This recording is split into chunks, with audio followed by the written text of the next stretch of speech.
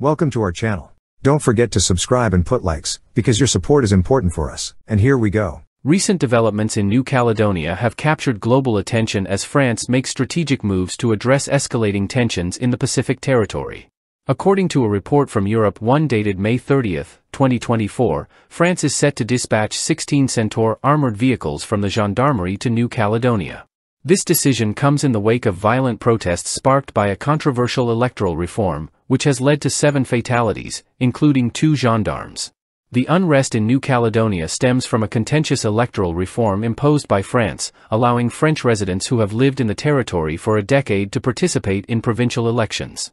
Indigenous Kanak leaders fear this change will diminish their political representation, fueling protests and clashes across the archipelago. French President Emmanuel Macron has taken proactive steps to address the crisis, including declaring a state of emergency and bolstering security forces in the region.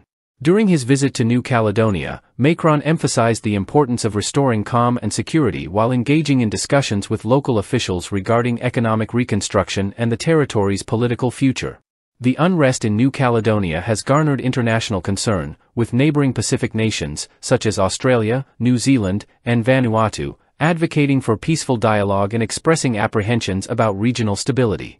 France's deployment of additional forces and the ban on TikTok to curb the spread of unrest have been met with mixed reactions.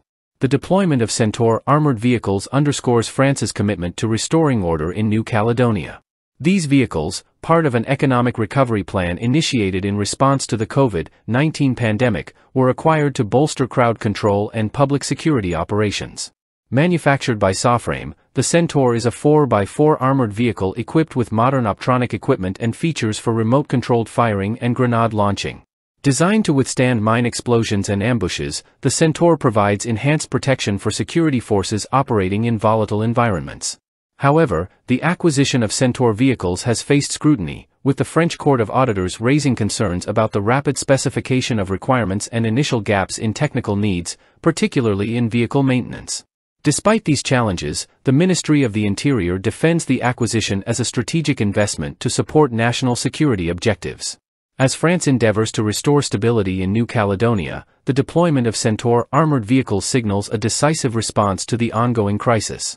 With tensions still simmering, the international community watches closely, hoping for a peaceful resolution to the unrest in this Pacific territory. That's all for now. See you later.